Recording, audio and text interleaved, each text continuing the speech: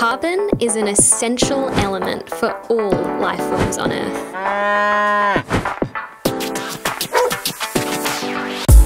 It's in a constant state of movement, from reservoir to form the carbon cycle. Carbon cycles between these pools to help life to evolve as we know it.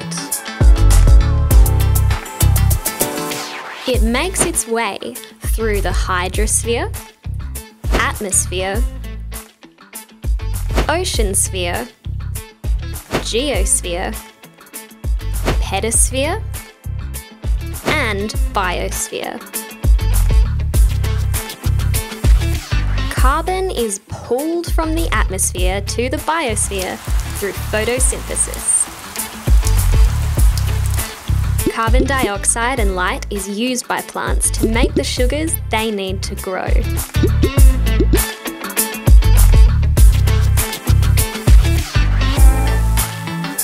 Carbon moves throughout the biosphere by travelling through the food chain. Animals feed on plants and then get eaten by bigger animals. When plants or animals die, they decompose, and the carbon moves down into the pedosphere.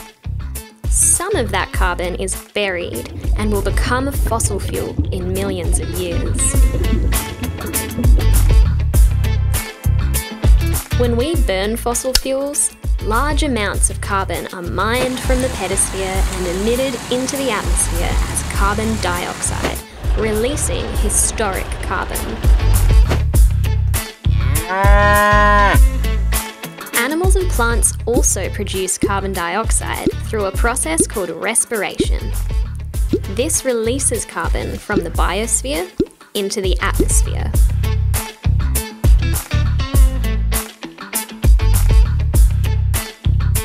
A significant amount of atmospheric carbon is absorbed by the surface water of the world's oceans, joining the oceansphere.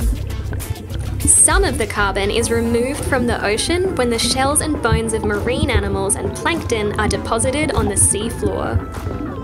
Over a period of time, these deposits create limestone, locking carbon within the seabed.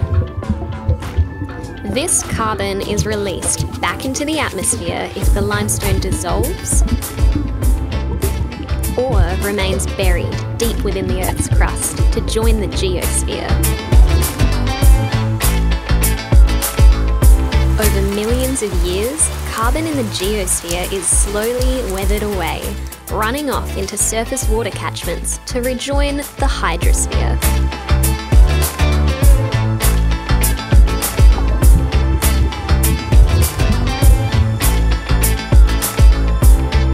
To find out more about carbon and how it is important to our region, visit our website.